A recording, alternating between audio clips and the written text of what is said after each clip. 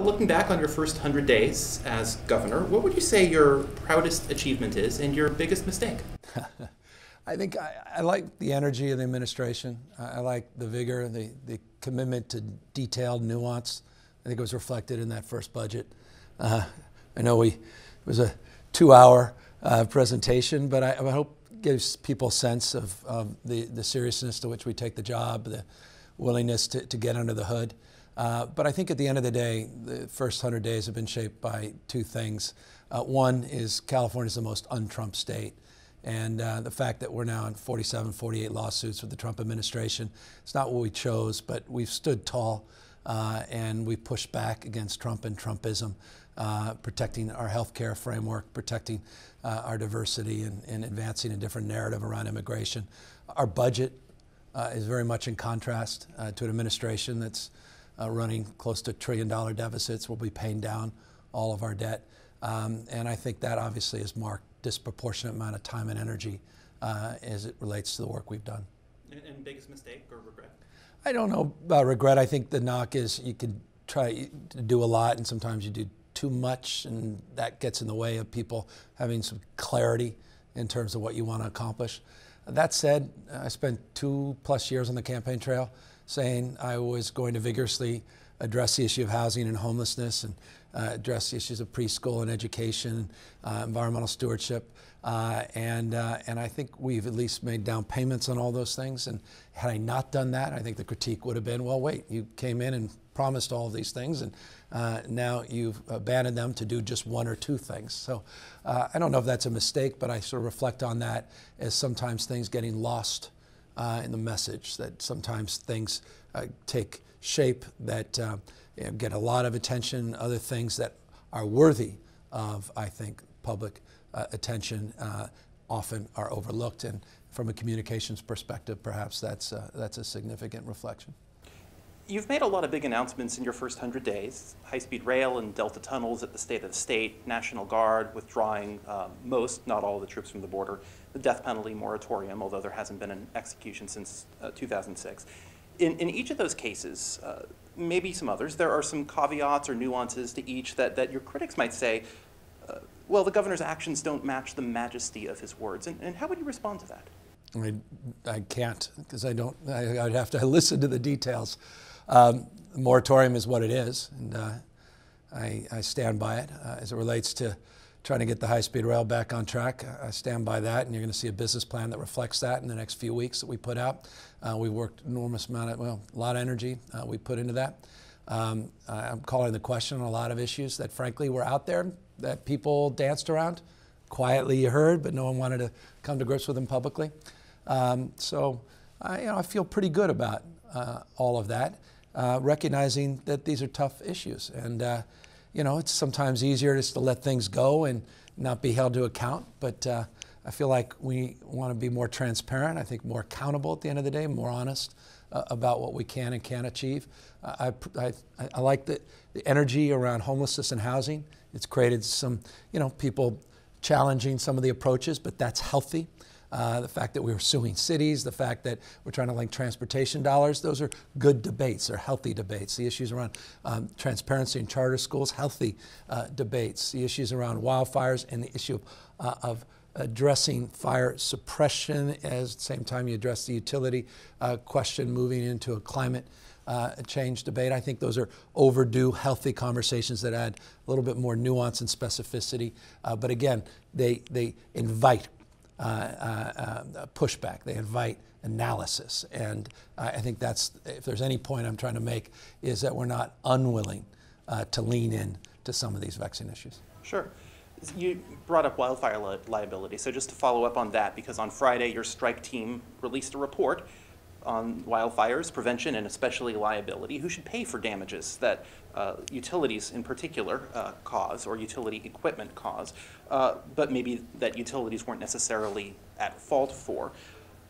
And right now you've got PG&E in bankruptcy protection. You've got Southern California Edison and San Diego Gas and Electric getting lower credit ratings. There are concerns that rates for electricity and gas will go up. Your report lays out 3 specific concepts for covering wildfire damages. That's just your report saying here are 3 ideas. What do you, California Governor Gavin Newsom think should be done? I want to get something done, and I want to build consensus.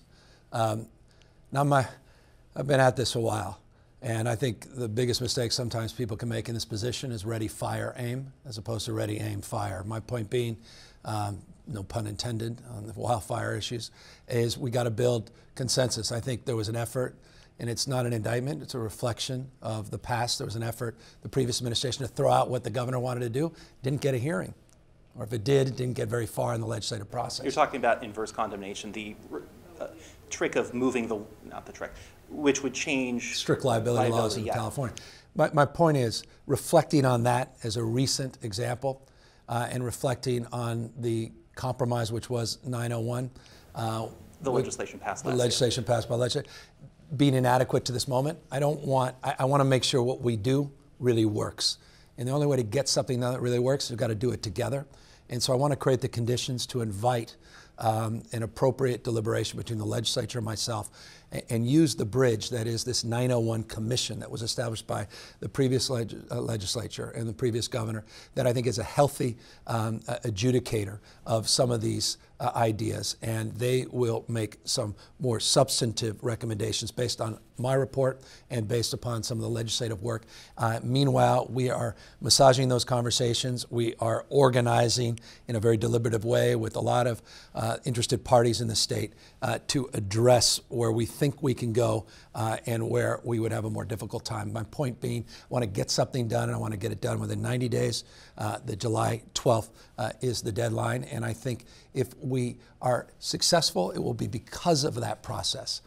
If we're not successful, it's because we were trying to do too much, too soon, too fast. This is complicated, and it requires a gestation period with a lot of groups and interested parties that need to digest the consequences of change, because one thing is not working, and that's the status quo. We all will pay the price of the status quo, and it is jaw-dropping, those costs. And so I'm trying to address that, I think, in a different approach, in a different strategy, in a different way. You don't just have to bring lawmakers along, you have to bring voters along, because the idea of a quote-unquote PG&E bailout, and I recognize that you can affix the term bailout to anything you don't like and make it a talking point, but voters don't want that, and they can turn sour on you awfully quickly, and yet you're certainly saying we at the very least need to consider this deeply unpopular step. Yeah, no, I'm not bailing out PG&E. I've never argued for that. In fact, a report calls and break the glass scenario municipalization.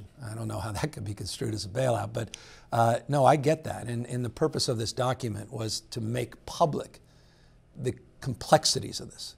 It's a climate change report. It's a report about, forgive me, procurement. It's about sustainable energy policy. It's a report about governance. It's not a report about PG&E. It's a report about utilities operating with the hots getting hotter and the dries getting drier. It's a report about the backdrop of community choice aggregators and direct access power purchase agreements. Forgive the vernacular. It's a complicated, nuanced, a deep dive into the nature of electricity in the modern era. And it's a report that is long overdue, despite the fact that it was precipitated situationally by a PG&E bankruptcy, but it by no means limited to the question or issue of PG&E. It's a much deeper and broader question. Has PG&E lost basically a monopoly in large parts of the state? I don't know about that. I think they've lost trust, public trust. They've lost trust with this administration. I was very pointed. I sent a letter, but 10 days ago, attaching very strong opinions about their new board of directors, the one that was rumored and ultimately the one that came out. I've been pointed about my expectations in terms of behavior. I said they misdirected and they've mistreated the public. I said that at the press conference. So we've been very pointed, and to the extent that they are committed to changing their ways, we'll wait and see, but they don't have much time to prove that. And meanwhile, we're moving aggressively to influence the bankruptcy proceedings and moreover broaden and influence as it relates to the larger issues of governing in this environment outside of PG&E's territory, including in Southern California and substantively in the southern part of the state, San Diego. Moving over to immigration now, you've obviously seen the president float the idea of sending migrants seeking asylum to sanctuary cities, and California is, of course, a sanctuary state, and I think folks in your party feel very proudly that they are so. So why not embrace this proposal and welcome them all in? Well, that's what they're doing. They've been dumping people on the streets and sidewalks in San Diego, a sanctuary city. In many ways, the policy is unwritten. That's what they're doing. They're sending folks to street corners and Greyhound bus stations in a sanctuary state, disproportionately in our state, legal asylum seekers. That's why we opened a migrant facility to do the job of the federal government to provide some humanity and some dignity through that process and to make sure people don't end up homeless or in our emergency rooms. Look, this is pure political theater.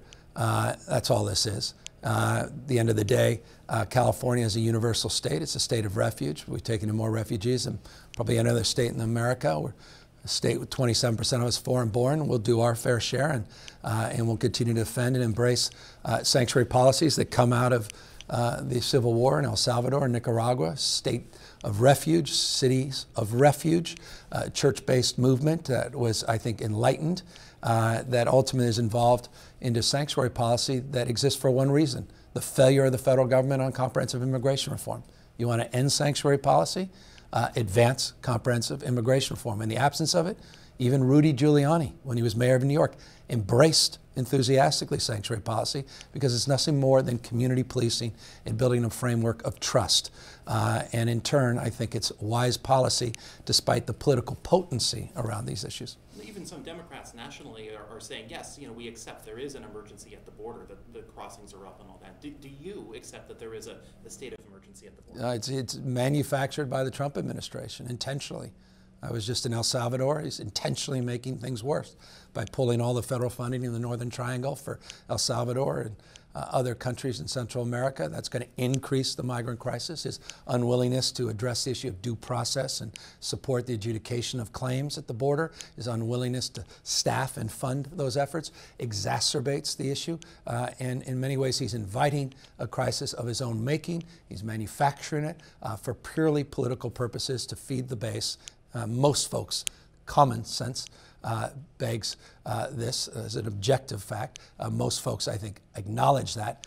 Some will deny it, of course, but the fact is he's ginning this up very intentionally because this is the debate he wants to have. He doesn't want to have a debate about trillion-dollar deficits. I have a question for you from PolitiFact California, which is part of Capital Public Radio, and it's about your campaign promise to appoint a state homelessness secretary to oversee an interagency council on homelessness.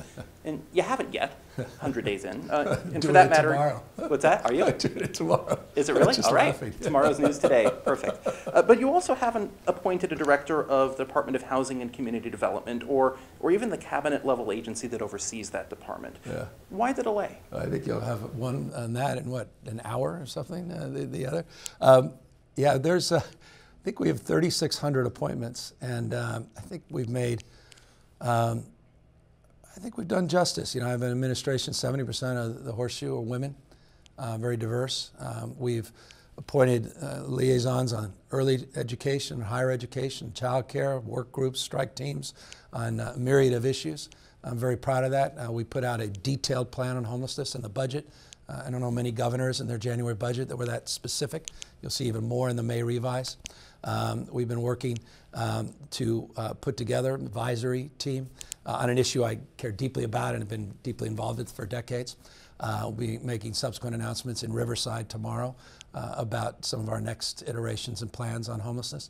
And on the issue of transportation and housing, I don't know any other administration that's been more aggressive. Just ask the folks in Huntington Beach and look at our budget and tax credits and some strategies we have on linking transportation. We've got an aggressive strategy on the DMV. We're working to put out, in fact, I hope to put it out this week. We're going to, I think, do justice to what the voters wanted under SB 1 and the legislature wanted in terms of transparency and efficiencies at Caltrans. You'll be seeing more information about those efficiencies that go much further than the legislation called for. And we're putting together, I think, a world-class team with 1 or 2 positions left, including mental health. And the person I want has some vetting issues based upon conflicts because he owns some stock that he's got to sell before he can come work for us in a way that doesn't create ethical issues. As we wrap up our time, just a couple of questions about the budget and revenues for the state. You've called for a 911 fee to modernize the state system from, as you say, analog to digital, a clean drinking water fee for poor communities with dirty water, and you've said you want the state individual health insurance mandate and penalty to replace the federal one. A lot of regular Californians, regardless of what a court would say, a lot of regular Californians would call those tax increases. Can Californians afford this? Yeah, I don't think we can afford not to modernize our emergency communications. The fact that for seniors, people with mobility impairment, the lack of access to geospatial, GPS technology, the ability for first responders to get location mapping done because of our old analog system is an embarrassment, candidly. And by the way, there's been efforts in the past, none of this is novel. There were efforts in previous administrations to do exactly this. They fell short. We're trying to get it done. On the issue of safe drinking water, you have close to 1 million people that don't have it. There's Flint, Michigans all across California. That's unacceptable. I don't think we can afford to live a good life in an unjust society, as Aristotle said. And there's no injustice, or no justice rather, when people can't bathe, let alone drink water, and they're still paying for that water more than they are in Beverly Hills. And I think there's been efforts in the past that I picked up on, not new again, that I want to see if we can get across the finish line.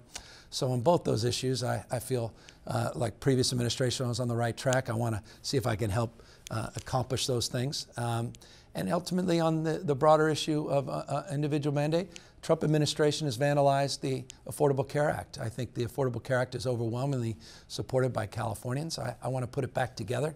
I think that's an appropriate response, and to the extent that people need subsidies, what's so significant about the individual mandate, the third leg of the stool, is that we're able to deepen subsidies into the middle class, expand them rather into the middle class and deepen them for people of low-income means. So there's a direct correlation there to affordability and access. But I can assure you this, without the mandate, healthcare premiums for everybody begin to go up, and I don't think we can afford that. Why not do some of the new revenue increases out of the general fund? You projected a $21 billion surplus in January. We need to pay down pension obligations. We need to pay off all of our debt. I want to pay off 100% of our debt. I want to begin to aggressively pay off pension obligations where there's a huge return on that investment. A historic rainy day reserve, because I want to make sure we're ready for an economic downturn. I want to be wise and thoughtful about one-time surpluses being used for one-time investments, and there's a distinction there. We put together, I think, a very thoughtful budget that was fairly well received by all sides of the political aisle. I was pleased that more conservative-minded people thought there were aspects that made sense. More progressively-minded people like the investments in preschool and keeping the costs of education, higher education, flat by investments in higher education and child care programs, obviously health care, expanding not just the opportunities as it relates to the ACA, but reimbursement rates for more early childhood screenings and the like. So I think you'll see that reflected in the May revise and that same kind of discipline, but same kind of progressive framework of investment. I think the budget is well equipped to address, but I think if you start adding all these other things, these ongoing expenses, using one-time money, you're going to end up back to where we were. And with all due respect, I'm not willing to go back to the bad old days of budgeting. I like what Governor Brown did, and the new approach to budgeting, we want to build on that. What about a soda tax statewide? I haven't even got my arms around that. It's not on my immediate agenda.